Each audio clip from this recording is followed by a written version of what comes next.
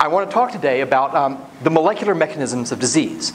Now, that sounds awful probably, but it's not so bad. So I'm just going to go molecular mechanisms. So a mechanism is just how something works. If you take your hands and you clasp them and you try to pull your hands apart, the mechanism of why your hands don't come apart is because you just made two clasps. So all a mechanism is how something works. Molecular, well, I'm a biochemist and I study atomic and molecular things. And really, as almost all biochemists do, I study proteins. A protein is a nanomachine. It's a molecular machine inside your cell that does something. It can do anything you want it to do. This is an example, a really well-known example of kinesin. It is a protein that transports things along a protein highway from one side of the cell to another side of the cell.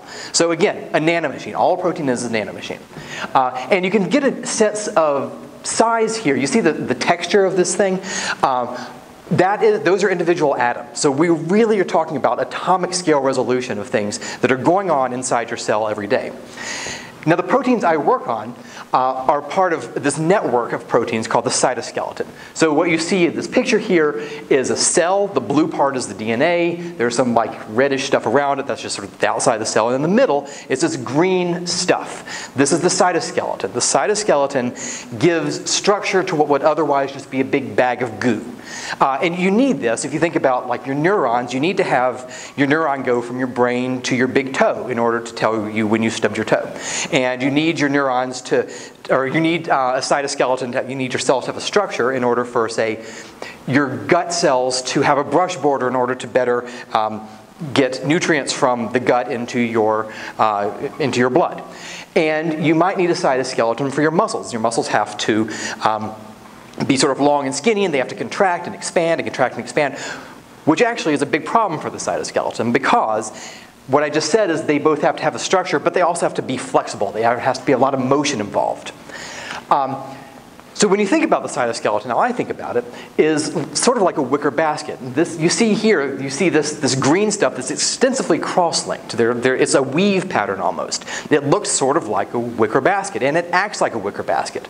A wicker basket is both strong, but if you take a wicker basket, you can squish it. And that's what we study.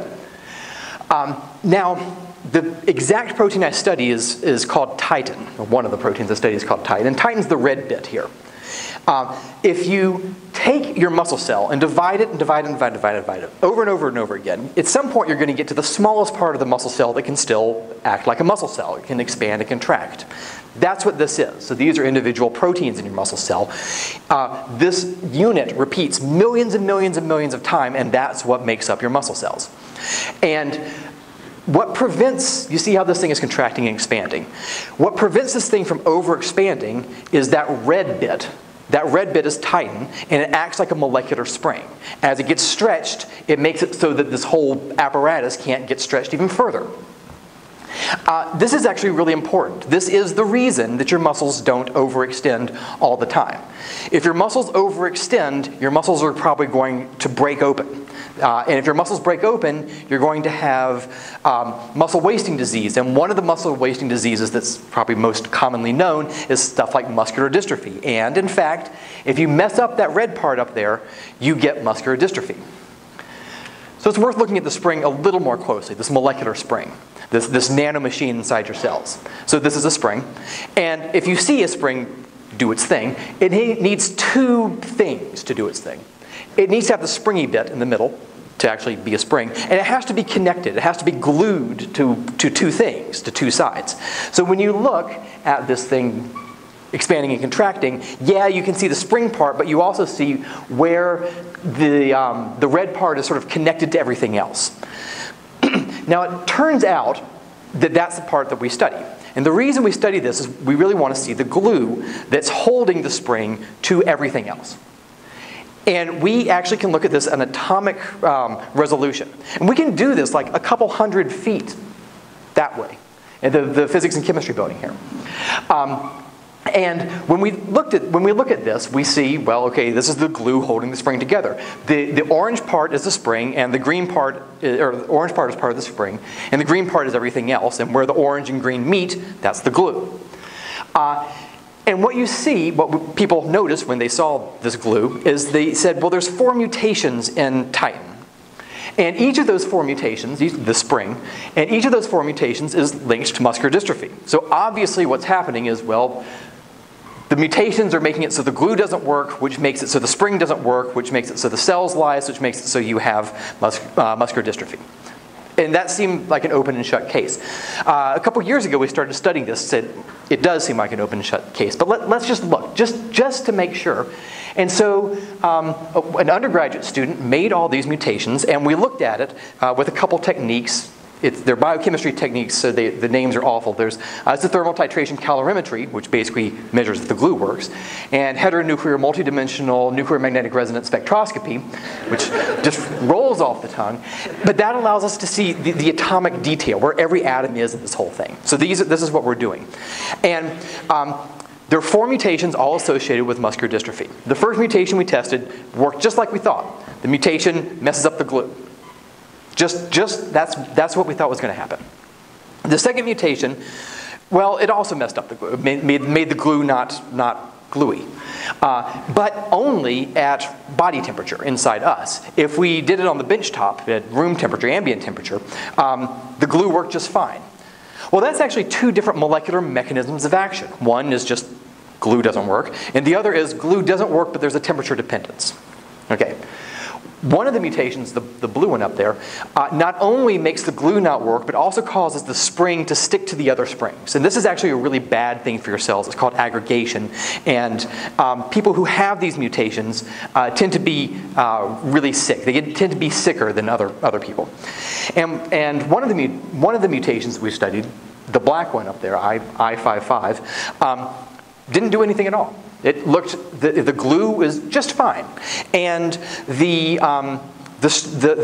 how all these atoms were arranged, how the glue works, was just fine. And it was so much like normal that I told my poor student, you did it wrong. You clearly, in biochemistry we just have clear liquids and that's it. And so you picked up the wrong clear liquid. You tested the wrong thing. Do it again. And he did it again and got the same result. And through maybe 6 or 9 months of just doing controls and doing it again and again and again, finally, after all that time, I believed him. I said, okay, this thing does not cause disease. Okay, so what I just told you is that 4 mutations on the same little bit of a spring, on this random, relatively weird, obscure protein nobody's heard about, cause muscular dystrophy, but they have 4 different molecular mechanisms of action. Well, so that means that if we wanted to fix or cure muscular dystrophy, we would have to have 4 different strategies for doing that, just for one disease. So 4 different mutations cause one disease, but we'd have to have 4 different ways of dealing with that one disease. And this is true with muscular dystrophy. It's true in other cells as well. So this brings me, when I start thinking about this in bigger context, to a quote from Anna Karenina, which you may or may not have had to read in high school, which is, it starts off, I at least read the first line, which is, happy families are all alike. Every unhappy family is unhappy in its own way. Well, with what I just told you, normal cells are all the same. They're normal. But every abnormal cell, every cell that has a mutation in it, is going to have, that mutation is going to be unique, likely, and it's going to have a unique something wrong with it. So this is, again, muscular dystrophy, this is true. This is also true for things like cancer. So take the most common protein that's mutated in cancer. This is called P53. If you have it, you're good. If you have a mutation in it, you're not so good. You will get cancer. This is the big one. And when you look at the population and where the mutations occur, you see hot spots, right?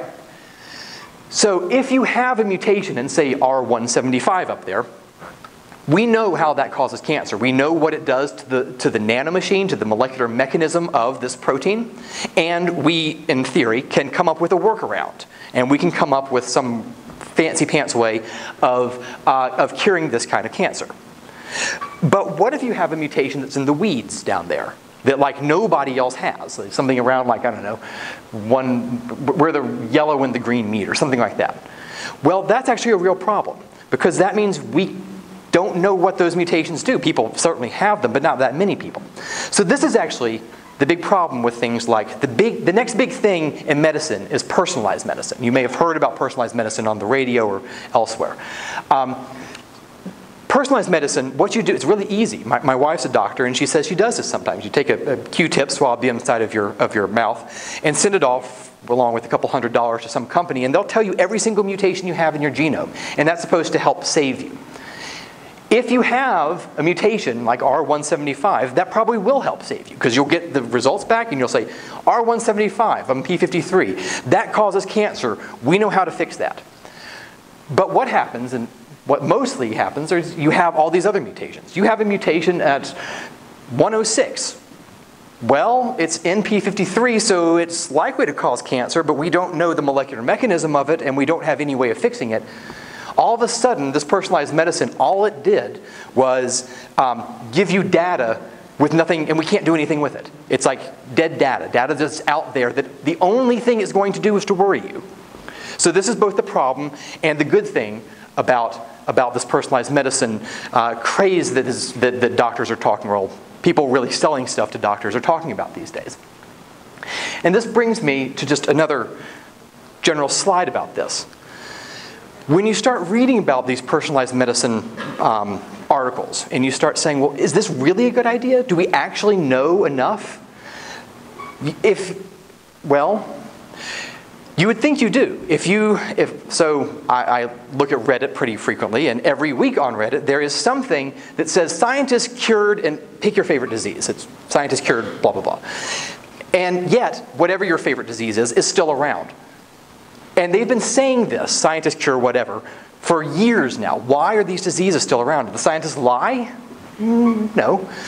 What probably happened was the scientists figured out the molecular mechanism of their disease, and they figured out a workaround and a strategy to deal with this disease. And then the reporter, of course, is trying to sell things, and they dumb it down even further. So the take home of that is that almost everything is probably more complex than you've been led to believe. We still don't understand it. And what this whole talk is basically about is how very important it is to continue to do this kind of research. And important for you guys, since you're taxpayers and you pay for it, the ability for you to continue to fund this kind of research. And I think that's a pretty good place for me to stop. Thank you.